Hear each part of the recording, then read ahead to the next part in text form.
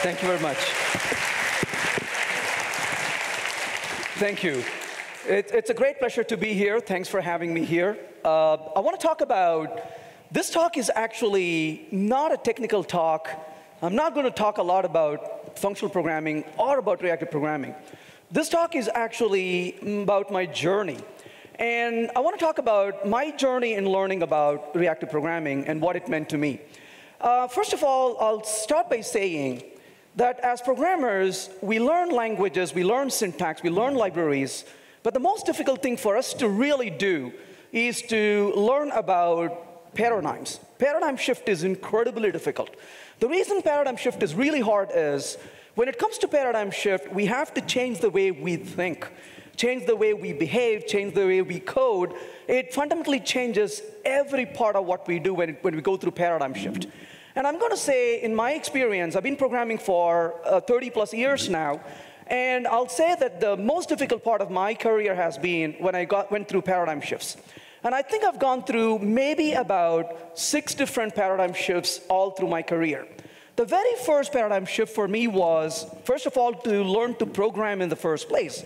That was really hard because I learned to program when I had no access to computers. So I actually used to write code on paper, and my compilers were actually fellow human beings. Because I didn't have access to computers, they would read my code and tell me, if I'm in the right direction. I actually spent more time learning algorithm than coding in the first place because obviously you can draw pictures of algorithms and talk about how you'll solve a problem without actually having a computer to a certain extent. My second paradigm shift was really learning to program object-oriented. Some of you may be surprised about it because I started actually programming before object-oriented programming became mainstream. And learning to program with object-oriented programming, polymorphism, that was really hard for me. My third paradigm shift was trying to learn to understand to program with COM and Corba.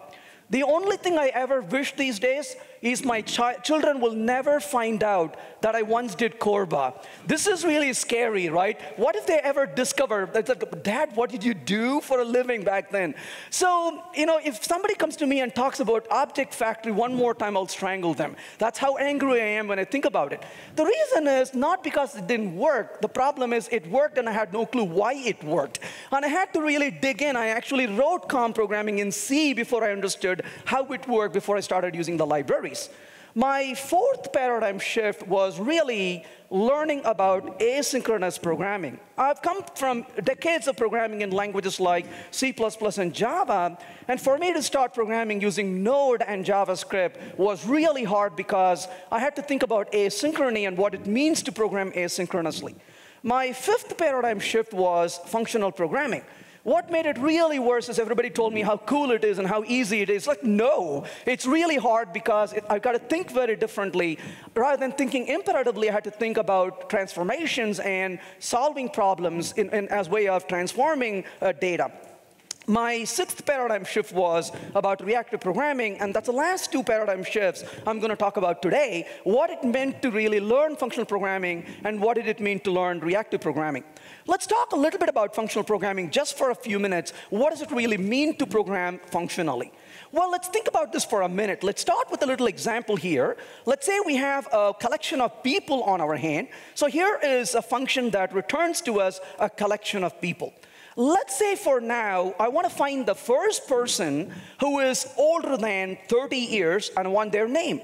So how would you do this in the imperative style of programming? Imperative style is where you tell what to do, and also you spend a lot of time telling how to do it as well. So this is a very low-level programming. We've been doing this for a very long time. As an industry, we all have been doing imperative style of programming. So what would you do? I want the name, of course, name of the first person older than 30. So what is the very first thing you're going to say? String name equal to, and what do you set this to? You're going to say null. How do you feel Right there, right? It feels really bad, isn't it? Because null is a smell. Everything now goes downhill from now on, right? This is not going to get any better. Then you say for string, and then take a person after all, and then this is going to come from the create people function. And then what do? You say if the person dot get age is greater than 30, then what am I going to do? Great, I'm going to now say name is equal to person dot get name. And then, of course, once I get the name, I'm going to go back over here. And then I'm going to do this beautiful if name is not equal to null. This only keeps on giving, isn't it? And then you output saying the name is the name we have. Otherwise, you say else, we will say output maybe name not found. Well, if you look at this code, you immediately point out, I'm wrong because I'm missing something very critical. And that is, I have to put a break on this. If I don't put a break, in the best case, I get a slow response. In the worst case, I get a wrong response. In both ways, we are in trouble. Well, when you write a code like this, of course, what you do is you then run the code and see if it works. It didn't. So in this case, of course, I want to take a person object that's been given to us. That's going to be a person, not a string after all. So we'll make it a person. So we'll say this is a person object. I'm going to ask for all the people in the collection. It says Paula is the response. Now look at this code for a second. Has anyone here written code like this before? Of course. Those who raised the hand admitted to it. Those who didn't raise the hand, I fully understand. You don't want to raise your hand in public to that question. But more important question to ask is, how do you feel when you write a code like this? I'll tell you how you deeply feel. You feel dirty. Because when you go home, the children come running towards you. You say, don't touch me. I got to take a shower first before I come into the house. That's how you feel about code like this, right? It's a very low-level programming that we have to write. Well, on the other hand, what we could really do about this is, rather than spending so much time and effort to implement this code, we could try this one more time. We could simply say create people.stream, where stream is the internal iterator. I say filter given a person, person.getAge, and in this case, age is greater than 30. Perform a map operation. In this case, I say given a person, get me the name of the person. Then I say find first, and then once I find the first person, what am I going to do? I'm going to say in this case, or else, maybe no one found. And then once I find the solution, I can output that solution right here and execute the code. Notice how much easier it really was to execute the code, and that is a functional style of programming, but more important, it is declarative in nature. So in the declarative style of programming, which is also functional, well, actually, sorry, which is functional. So declarative style, what's the difference? I'm going to say functional style is actually declarative style plus the use of higher order functions. So if you notice over here, the functions like filter and map are higher order functions because we are passing functions to other functions, but they are inherently declarative. Where declarative is where we tell what to do, and more important, not how to do it. So this becomes a lot more easier to communicate our intent. The code becomes a lot easier. But one of the most charming capabilities of functional programming, when people talk about functional programming, what do they normally talk about? Well, a lot of times, me included, when we talk about functional programming, we talk about things like immutability. And then we talk about higher order functions. And unfortunately, though, that is missing a lot of point, in my opinion, because these are means to a greater end. So these things that you saw up here are means to a greater end. What we really are after is not immutability or higher order functions. It's something else a lot more fundamental. And one of them is functional composition. Functional composition is incredibly powerful. If you notice over here, notice how these calls are composed of method calls. We take all the people, we get only people who are older than 30, then we get their name, but we get the first one, and we are done. Now, when you look at this code, you say, hey, that's awesome. This code is very expressive. The code begins to read like the problem statement. You can just walk through the code in a single pass, and you can see what the code is doing. It becomes really easy to understand. The code is very expressive. Well, while the code is very expressive, that is also, we can say, the code is cute. But I've come to this very important conclusion about cuteness in my life. And cuteness is not sustainable. This is a very sad fact. Look at a baby when the baby is born. What do people say? How cute. And this is sad, because when the baby is so cute, this cuteness lasts for exactly 2 years. The minute the baby starts talking, nobody likes the baby anymore. You're talking too much, be quiet. And the baby becomes annoying and then grows into an adult being annoying forever. So when I meet small children, I always deliver them the bad news. I tell the baby, everybody will tell you you're cute, but I want you to know that's not going to sustain, right? The point really is cuteness doesn't sustain. What we really want is performance, right? So performance counts. So performance is extremely important. Performance, after all, counts. Now think about this for a minute. If I give you a collection of all the names, you work really hard to find everyone who's older than 30. Then you get their name. And then you come to me and say, I worked all night and I got all the information for you. I smile at you and say, thanks. And I take the very first one and throw everything else after that. How would you feel about it? Not very good, isn't it? Because it's a lot of wasted effort, wasted work. Why do you want to really waste that much effort doing things after all? So it turns out there's something incredibly important, and that is lazy evaluation. So lazy evaluation, so it is, to me, functional programming. So really, functional programming is really about realizing two things: functional composition and lazy evaluation. Well, what I mean by lazy evaluation is the following. When I run this code, notice it said Paula. But if you look at the collection, we got Sarah, Sarah, Bob, Paula, but then we have Paul, Jack, Jack, and Jill. If I go to the person class right now, and in the person I output, let's say get age 4, and I say plus, and I'm going to put the name right here. Now when I go back and execute this code, notice it never touched anyone after Paula. That's because of laziness right there. Laziness is extremely important. Let's think about laziness in ways we can really understand. Remember the time when you were in school? There were two kinds of students in school. Those who studied every single day. I never understood those people. And then students like me, who promptly studied the night before the exam. And they would say, Venkat, you have to study every day because there's an exam. I would tell them, but that's 4 months away. On the exam day, there could be a storm. On the exam day, the teacher may die. There are so many things that could go wrong. Why would you want to waste your time studying all this time, isn't it? So what do? You're absolutely going to wait until the exam, make sure it's going to happen, then minimally study for it. What is that called? Being smart, isn't it? Well, that's exactly the whole point, is don't do any work other than when you absolutely have to do. Well, that's exactly what you're seeing here, is lazy really is important, because lazy evaluation equal to efficiency and performance after all, and that's what we're really after.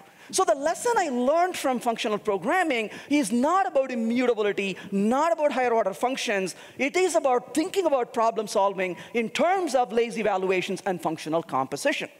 Then I started looking at reactive programming, and the very first thing I asked myself was, what in the world is reactive programming? That's the first question I want to know the answer for. What is reactive programming? So we talked about function composition and lazy evaluation, but I want to quickly say one more thing before we go any forward, and that is efficiency is attained not by doing things faster, but by avoiding things that shouldn't be done in the first place. I live in a bear country. We always worry about, what if you're on a hike and a bear will be in front of you? And then people told me, you don't have to worry so much about it. Because they told me, when you see a bear, you don't have to run very fast. You only have to run faster than the person behind you. And this is a really good advice, isn't it? So that is exactly what this is. You don't have to be the fastest. You just have to be fast enough. And efficiency really counts in that context. That's what you really are after. So I want to talk about reactive programming, and I'll come back and connect to this. So what is reactive programming? When I started looking at reactive programming, I was like, wow, why do we need yet another programming model? I felt like just now I caught up with the world, and now they talk about a new programming model. Then I realized that we work in a field where every 10 years we'll give a new name for what we already do and get really excited about it. So reactive programming is not new at all. It's been around for a very long time. Eric Meyer coined this term as part of his Microsoft research, but this idea has been around even before he gave this a term. And what is it really? It is a model where an application responds to stimuli. Why do we need this? If you really think about it, there's a lot of things that have changed in the last 10 years or so. Some of you may remember physically walking into a bank. That's a long time ago, isn't it? Some of you may have walked into a travel agency to get a travel ticket. Who has gone to a travel agency recently? Okay, a few of us still hanging in there dearly, but not a whole lot of us, isn't it? So the point really is we don't usually use the services. Why? Because in the past, companies made applications for their employees to use and made their employees available to us, the customer. When employees use an application, those employees, they have a special name. They're called captive users, meaning no one cares what they think. On the other hand, now companies make software available to real-world users. If an application doesn't work properly, you're moving away to use something else. You're not stuck with the applications. So the applications have to be really much better today. Secondly, today we live in a world of digital computing. We are walking with multiple devices. I'm almost nostalgic when I say this to you. I remember the days I would wake up in the morning, and when my coffee pot is brewing coffee, my modem will connect, and it'll reconnect. I can hear the whoosh the modem would make. And I would call my friends and ask them, what's the baud rate you are getting today? Today, we are carrying multiple internet-enabled devices with us. Every one of us, I'm not even talking about watches anymore. I'm talking about earrings, nose rings, and tongue rings, all internet-enabled, constantly transmitting data about us. The biggest geek I know is my son. The other day, I patted him, and several devices fell off him. I don't even know how many he is carrying with him. So in that regard, when you're building applications for this day and age, it's important the applications respond really fast and be very powerful. We are living the time of big data, where you're talking about not only high volume data, you're talking about high frequency data as well. How do we really respond to it? I'll give you a couple of examples of the reactive applications. Hands down, the very first thing I will mention is Microsoft Excel. Probably the best application humans have ever created, isn't it? And is there any household that doesn't use Microsoft Excel one way or the other? But the beauty of Excel is you modify a cell, and before you could blink your eyes, all the cells that depend on it immediately changes. And in turn, all the cells that depend on that immediately changes, and this propagates recursively. That is reactiveness. But more than that, I discovered reactive programming in a way that it really meant a lot to me.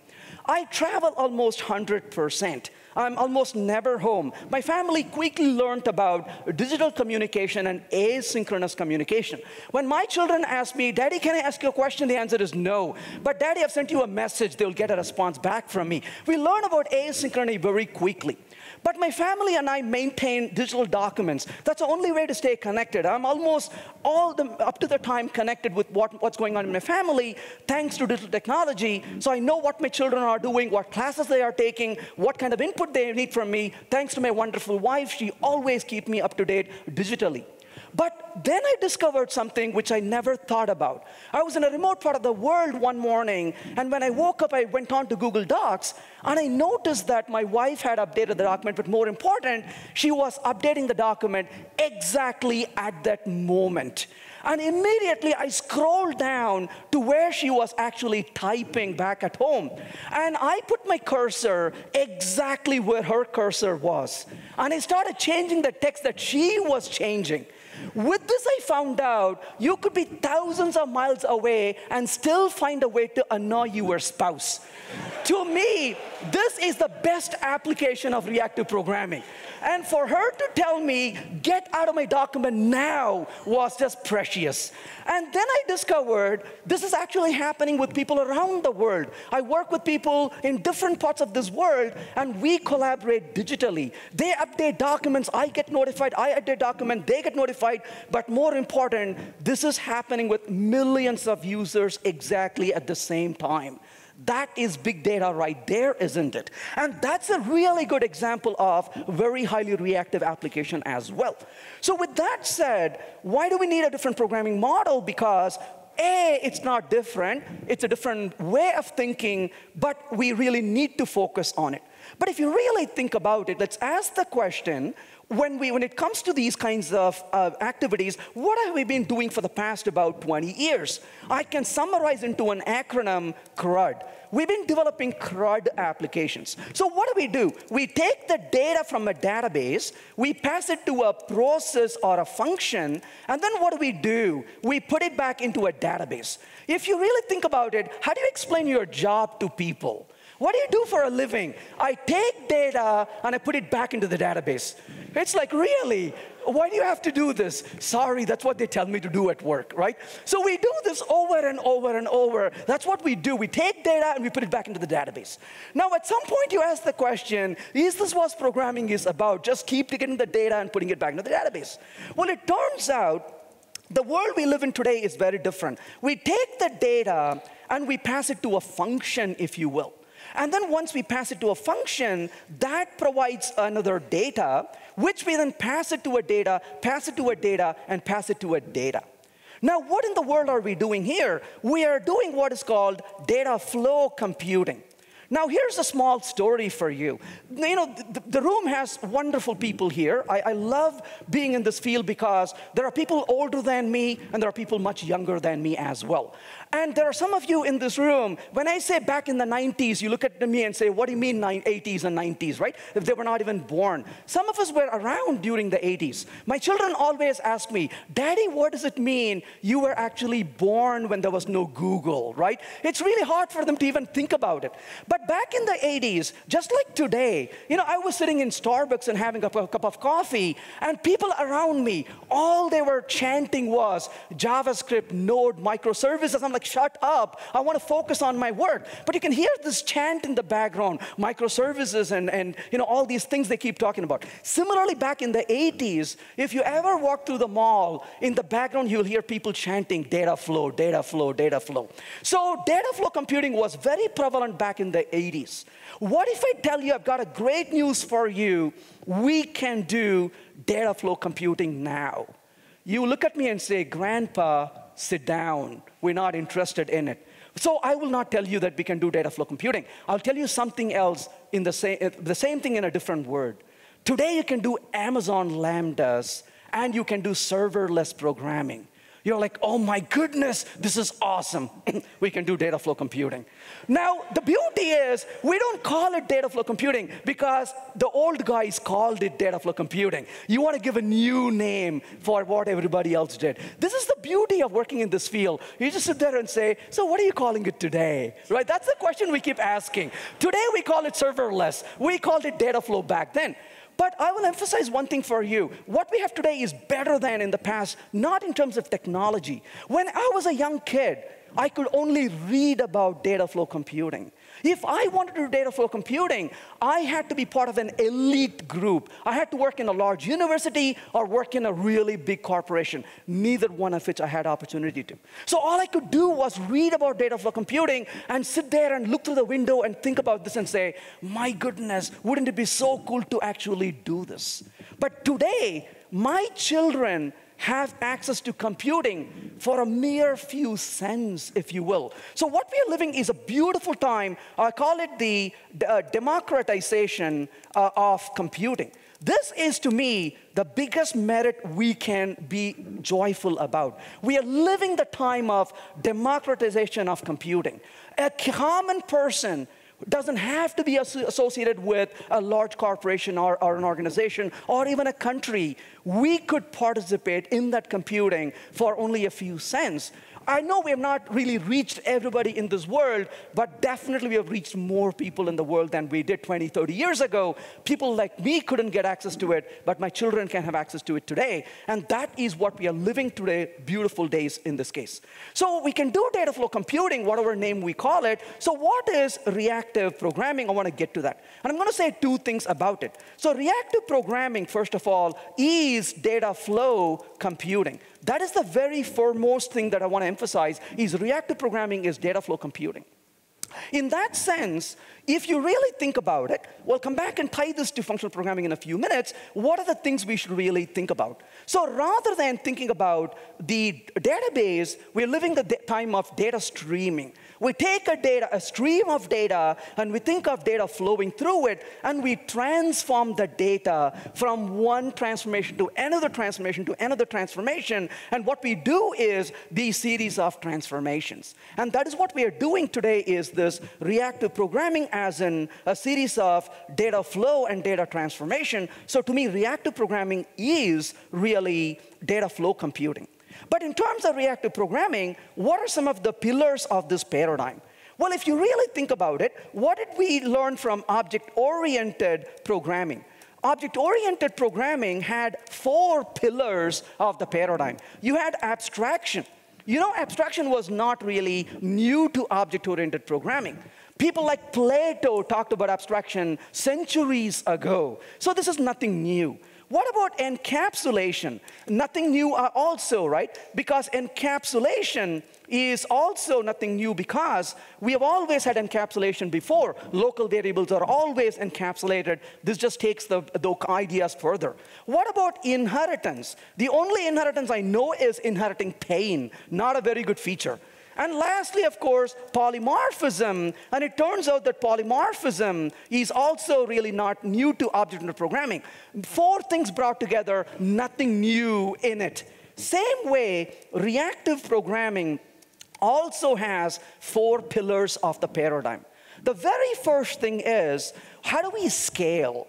Well, the question is, how many threads can I create on a machine? That's a really wrong question to ask. The real question is, how many threads should I create? It turns out the number of threads we can create is equal to, less than or equal to, the number of cores on the machine if our computation is really, if our work is really computation intensive. So that means if I have 70 million pieces of data to process, I cannot do that on a puny 256 cores machine. Or 1,000 cores machine still is not enough. I got to scale horizontally.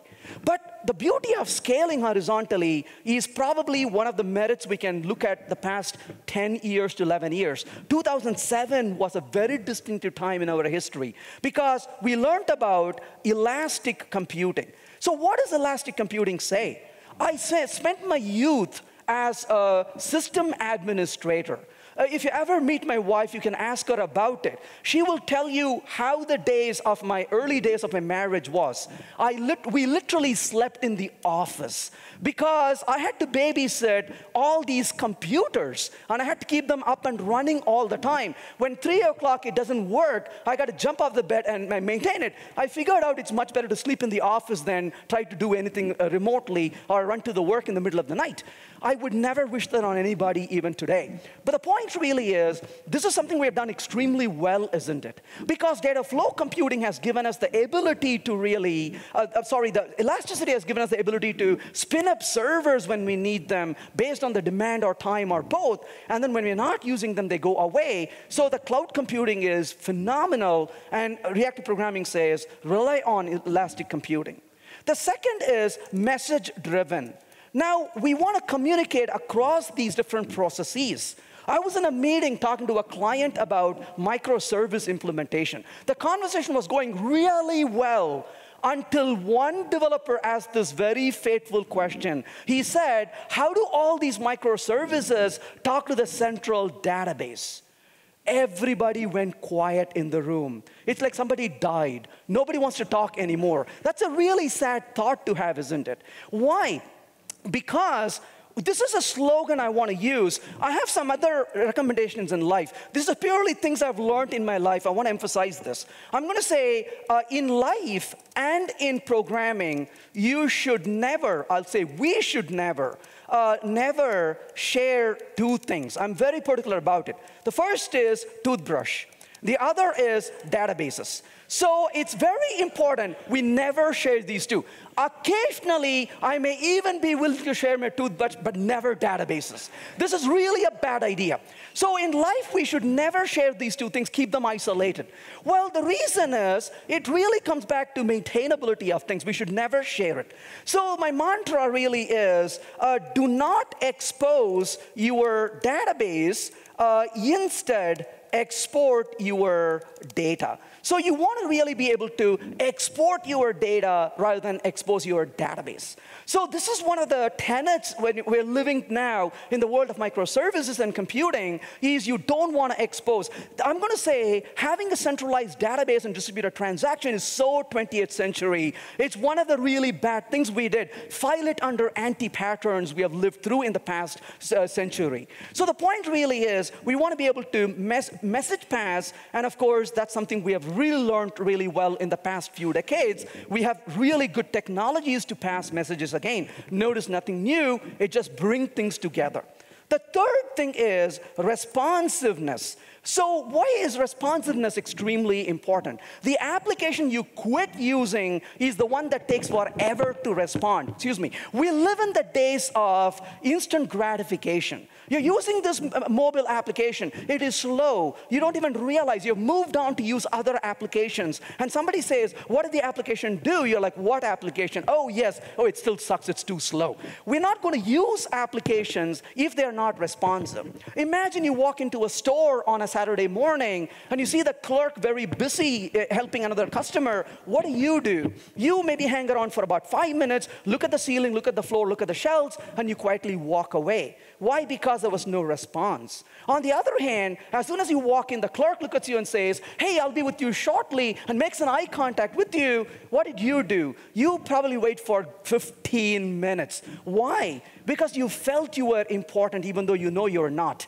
And that's the wonderful thing about it is we have loyalty connected. Remember the day you discovered infinite scrolling. You went to this app and suddenly this seems really fast. You're like, gosh, this is really fast. And you scroll down and your mind is saying, did you notice there's no bottom? When you scrolled it, there's empty space in there. And then before you could, so to say, react to it, it reacts to you and fills up the bottom with more data. And then as you scroll, it keeps on giving you more data. That's a really good example of being responsive. And the last thing I want to emphasize here is resilience. So what is resilience? Resilience is you will not be ever to build applications that never fail. But you want applications to fail gracefully, isn't it? The worst applications are the ones that disappear and force the users to enter all the data again. I call this the curse of a programmer. When I use an application, I always think about when it's going to fail. And that is one of the things we have to be very careful about. You want resilience of application. This, unfortunately, reminds me of another experience. I was speaking in a conference like this, and a gentleman came up to me and said, hey, Venkat, you probably don't remember this, but I took your distributed object computing course back in 1998, he said. I said, oh my goodness, I remember teaching that course in the 90s. I've been teaching at the university for about 30 years now. And he said, I took your class in the 1998. I said, I remember teaching those classes in the 90s. He said, I got a story to tell you. I said, oh, I love stories. Tell me your story. He said, well, I was in your distributed object computing course, and we had a project demo. Well, remember back in the 90s, we didn't have Wi-Fi. We had cables connected to our machines for internet. Internet was about 4 years old. Of course, people will tell me that's not true, but for all practical purposes in the real world, common world, it was about 4 to 5 years old at that time. But we had a cable connected, and he was doing his demo for the course, and apparently, I walked up quietly to his machine, disconnected the internet cable, and I told him to continue. His project failed, the program crashed, and he said that he failed the course. I said, I'm really sorry, that's a tragedy. Why are you telling me this as a story? He said, because there's a good news, he said. I said, how could there be a good news once you have failed the story, or failed the course? Where does it go? He said, because you taught me a very important lesson. You taught me not to program the happy path. And then he went on to say, now at work, when he codes, he doesn't just start with happy path, he programs resilience, because in his office, in his cubicle, he said, on the wall, he has a picture of an evil Venkat. And he looks at this picture every day when he codes. I don't know how this picture actually looks, by the way, but I don't think we need such a picture. We need to really program resilience. That's extremely important. These are the 4 pillars of reactive programming. Just like how object-oriented programming has 4 pillars, reactive programming has 4 pillars as well. Having said that, now that we talked about what reactive programming is about, let's now relate to what this is really tying to. But I'm going to be a little narrow in my description here. So for my purpose, I'm going to talk about Java 8 streams. I know Java 8 streams is not a full representation of functional programming, but we know that Java 8 stream provides the so-called functional composition. It also provides lazy evaluation. There are symptoms of it, so I'll use that as a reference. 2 reactive streams, and we'll talk about what the relationship between these 2 are. The first thing I want to tell you here is that Java 8 streams has a functional pipeline. So similarly, a reactive stream also has a functional pipeline. So in that sense, the commonality is that you are pipelining them. Lazy evaluation is possible in Java 8 stream, and so is lazy evaluation possible in reactive streams as well. Let's quickly take a look at one example here just to get a feel for it so that we can see what this really means in this context. So to understand this, let's just take one little example and play with it. I'm going to use RxJava, but you could use any implementation here. But I'm going to go to flowable right here, and I'm going to call a create method in the flowable. So it is going to be integer. We'll call it a create method. It takes an emitter, and I'm going to pass this emitter to a method called emit, which is going to take the emitter right here. So this flowable comes from RxJava. So what I want to do now is to implement this method called the emit method. That's what I want to implement. Let's implement the emit method. What am I going to do in the emit method? Don't worry too much about this for a minute. Let's go ahead and put the back pressure strategy here. We'll talk about this later on. But I'm going to go back here and say output. We'll say starting to emit. Now I go back to the code right here. And then I'm going to say over here, got the flowable, let's say. When I run the code, however, notice it says got the flowable, but it did not say starting to emit. Why not? Because it is lazy. It says I don't need to do any work. After all, you're not doing anything with it. Why should I waste my time doing anything with it? You can tease it a little bit. You can say, oh, really? I want to perform a map transformation. So map it to given a piece of data, simply return data times 1 to keep it very simple. It says, aha, I know what you're doing. You're still not using it. I won't budge. Then you say, all right, now let me go ahead and subscribe to this, and I'm going to then take the data, and I'm going to print out the data given to me. Now it says we got a deal. And notice it says starting to emit right now. So fundamentally, what we just saw in this little example is that the reactive streams are actually supporting the 2 things from functional programming, and that is it supports the functional pipeline. It also supports, as we saw here, it also supports the lazy evaluation. So right at this point, I would simply throw in this. This is a realization I had. Reactive programming is functional programming plus. So this is my understanding. It called me silly, but I kind of stood up one day and I said, oh, I get this finally. It is not a disjoint idea. Reactive programming is actually functional programming taken to the next level. So it's a reactive programming is functional programming plus because you will see so many commonalities between these 2 as we're going to see here. Well, in the case of streams, you are passing data. Well, in the case of a reactive stream, you pass data also. One more thing about these 2, you put 0, 1, or more data. Similarly, in the case of a reactive stream, you pass 0, 1, or more data. Unfortunately, the commonality ends right about there. And then reactive programming takes up from here. And the next thing I want to talk about in this case is, what about error?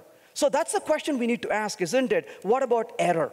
Well, I can tell you how error is handled in Stream using two English words. Those are called good luck.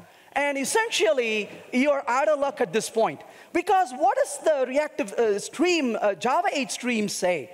Let me put it in blunt words, what it says. Here's your pipeline. This is like you're driving on the freeway. You have a flat tire, and you're telling Java 8 stream, look, I had a flat tire, what should I do? And Java 8 stream says, blow up the freeway. Right? It makes no sense to do this, isn't it? I'm going to emphasize this as one thing we need to keep in mind. That is, functional programming and exceptions are mutually exclusive. We don't do these two together. It makes zero sense to do exception handling when it comes to functional programming. Now, the question is, what do you do about it? What do you do when there is an error? How do we handle it? You know, I always give analogies. I give examples from real life into programming. I never thought I would live the reverse. I lived an example from the class. I always gave this example when I talked about reactive programming, but this unfortunately happened to me in real life in January. In January, I was in Boston. I spoke at the Java user group right there. The next morning, 6:30, I have a flight to Montreal, right across the border of the United States. I told myself, I'm an international traveler.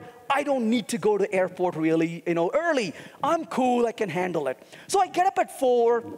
Start driving to the airport. It had snowed the previous night. The road was filled with snow, and I was driving on the right side of the street when I heard a weird noise, a little thump. And within seconds, my car was not making much progress. I stopped my car, got out and looked at my front right wheel, completely busted. So I'm sitting there at 4:15 in the morning with my flight to Montreal at 6:30, asking the question, what should I do? I got 2 hours and 15 minutes for the flight. What am I going to do?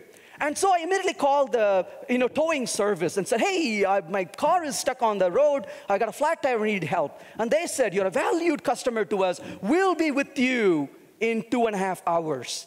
And I'm like, that's not going to happen.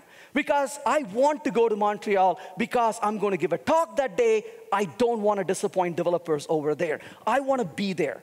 So I sat there 4:15 in the morning with nobody on the street, asking the question, what would I do? And I immediately remembered what I teach in reactive programming, and that is deal with it downstream. I'm not kidding. I got back into the car, turned on the ignition, and put my foot to the floor, and I drove it all the way to the airport. You should have seen the face of these people in the airport when I drove in. Everybody stopped working and looked and said, what's up with you? Oh, just a flat tire. Oh, by the way, here's the key. This is the time when you're so happy, it's a rental car. And I gave it to them, and I quietly walked away. Deal with it downstream. 2 weeks later, I was in Europe. My wife called and said, hey, remember you told me about this? I said, yeah. Well, you got the bill from the credit card company, from the rental car company. I said, sweetie, just wait for a minute. I sat down, drank a cup of water, and said, go for it. She said, they charge you $85. I'm like, yes, I can handle that.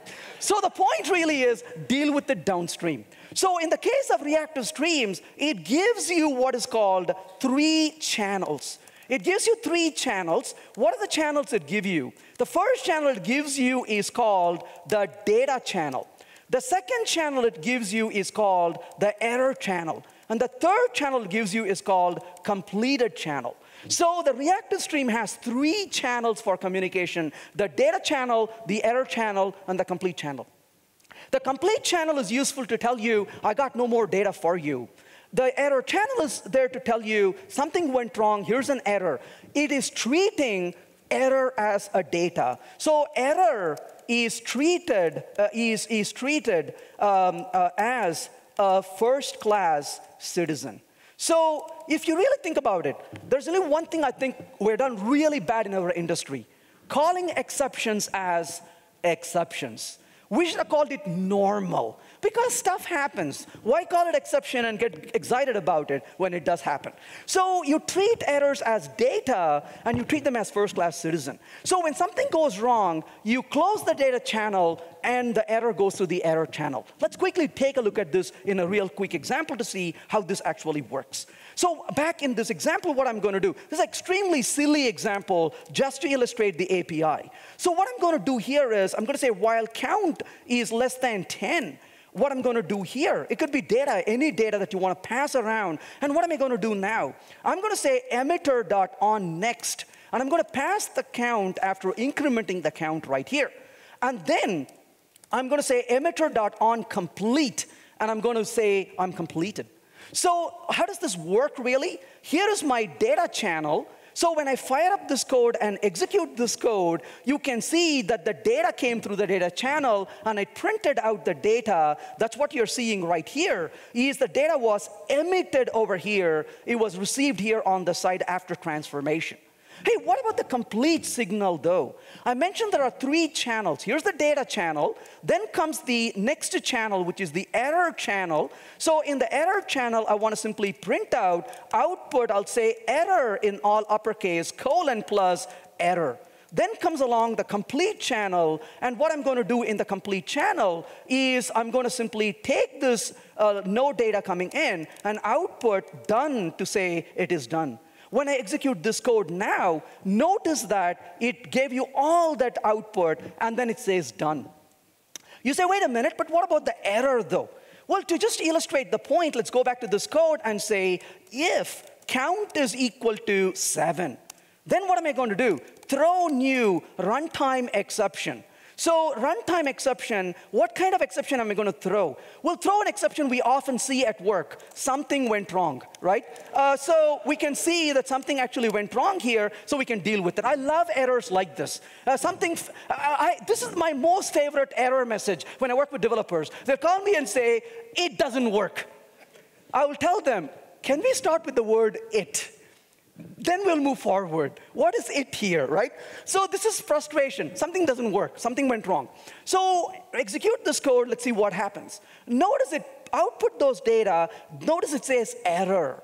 And then it says something went wrong. So this is essentially transmitting the explosion right there. Notice in this code, this blew up.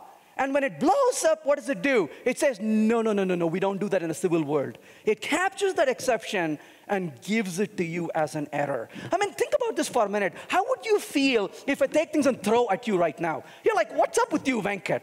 Right? I mean, we could have disagreement. That's okay. But I can politely give you an error and say, here you go. And you're like, thank you. And we can still go out and have dinner together, isn't it? That's called being civil. Well, reactive programming is very civil. It doesn't throw things at each other. It simply says, here you go. I got a little error for you. Oh, thank you. Right? And you get that and you process it. So you can see that the 3 channels work really nicely. And we have a data channel, an error channel, and a complete channel. Great. Moving a little forward, a few other things. The stream API is sequential versus it is parallel. Right? That's how it's implemented in Java, at least. Well, the reactive stream is synchronous versus asynchronous. So this is something as a difference, again, between these two, if you will, synchronous versus asynchronous. That's another difference between those two. So we can see how that's, again, differing from this. So as a result, we can see that this is going to work through asynchrony, first of all. Secondly, no forking. What does that mean, no forking? When you have a stream, you are going to go through the stream from start to finish. You cannot do this. You cannot say, I'm getting the data, I'm going to fork one path and another path. That doesn't work in Java 8 stream. It's a single stream, no forking. On the other hand, in the case of, whereas here, you can actually have the ability to do forking. So you can have multiple subscribers. And that behavior differs depending on what you do. And the last thing I will mention here is push at will. So you're going to be pushing data at your will. There is no concept of what we call as back pressure. whereas reactive streams provide back pressures for you. So to summarize what we talked about, this was a journey I went through. I started learning about reactive programming. And like everybody else, I was pretty confused about it. I was pretty agitated about it. And I started programming. And I almost went in a full circle. When I came back, I said, oh my gosh, reactive programming is not an isolated concept. It is a beautiful extension to functional programming. We have all the things in functional programming as common in the top, but then we are building on a higher level of abstraction. So my light bulb moment, my aha moment in my own mind was that reactive programming is functional programming plus plus.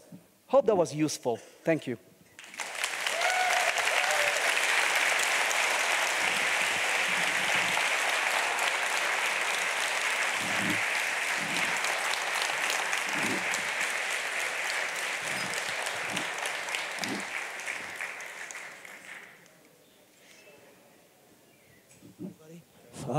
Okay, so maybe some questions for Venkat for that? I'll be delighted to. Yes, please. There's 5 minutes for that.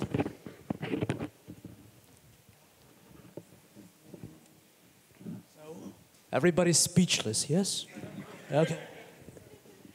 You have a question? Please go ahead. So the question is, thank you for the wonderful question. The question is, you talked about Java 8 streams. What about Java 9? Java 9 has a flowable and the flow API. Essentially, what they did in Java 9 is something really smart. Java JDK Oracle decided it's too late in the game to disrupt this world, so they beautifully collaborated with the Reactive Stream Manifesto people and said, what we have done is really superb. We will take it as a standard API. So Java 9 has an API.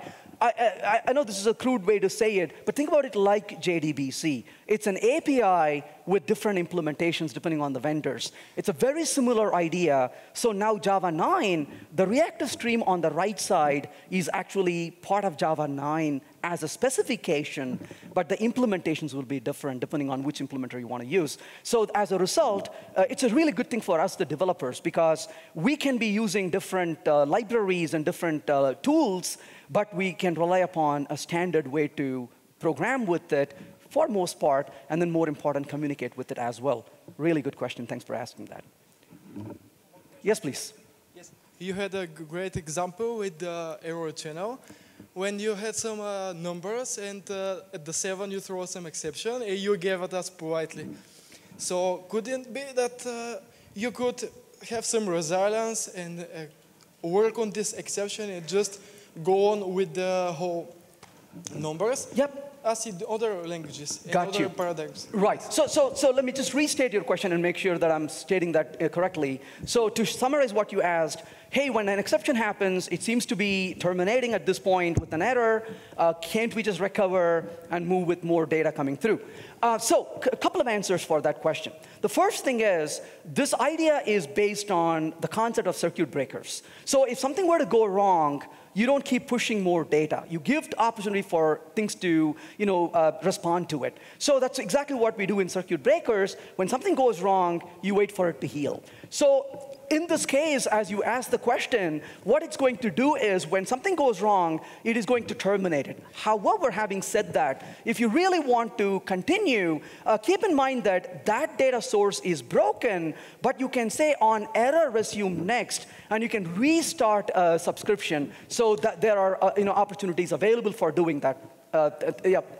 That's really a good way to think about it. So you don't want to continue working with what's broken, but you can configure to move forward depending on your recovery. So there are options to provide that for you as well. Thank you. One last question. One more.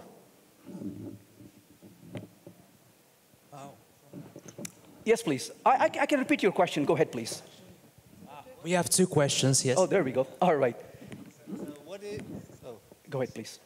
What do you think about better support in languages for reactive programming? Like Java has the API, and Java 9 has a Flow API, but it doesn't have a specific operations, and especially in terms of handling exceptions or debugging.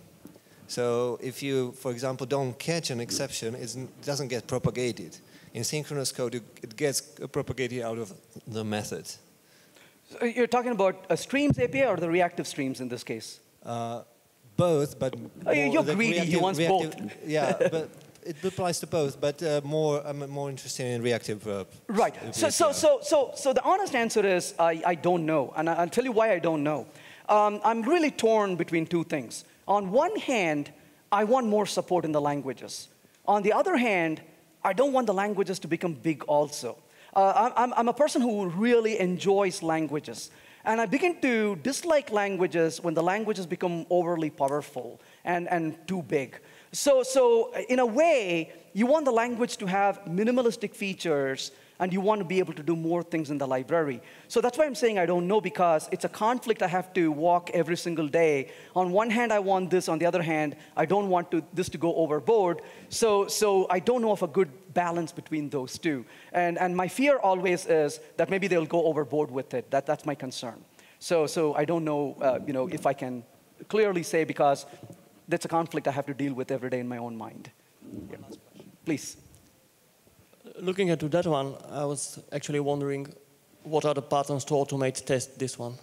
So the question is, what are the ways to automate the test? Really important topic to think about. Well, the short answer is different libraries give you different tools already to do that. That's really the good news. They give you ability to mark away certain things. If you want to really think about it as a pipeline you are drawing. And what you pass through the pipeline, there are things you want to really look for, meaning, hey, did I receive this message over here? Is the transformation happening the way I expected? And a lot of times you don't want to rely upon a real data, because that becomes really brittle and expensive to test it. So the short answer is a lot of the libraries that we use give you tools to mark and stub these things. That would be a really good starting point. The second answer is, if you really look at the transformation, the methods you pass into the lambdas, one of the rules I personally follow is that I would never let the lambdas be multi-line. I always discourage people from putting a curly braces. That's really a bad idea. So what you want to really do is, if this is a little bit more complex, write that as a separate method, use a method reference, and unit test that method separately. So you can unit test those methods separately, and then you can use stubs and marks these tools provide for you to start automate the test of the reactive libraries that you're using. So the good news is it's very doable. The bad news is it requires discipline, which often is in short supply in our industry. But I think if we're putting our mind to it, we can definitely do it really well. Thank you. Thank you very much. Thank you so much. It was amazing. Thank you, Venkat.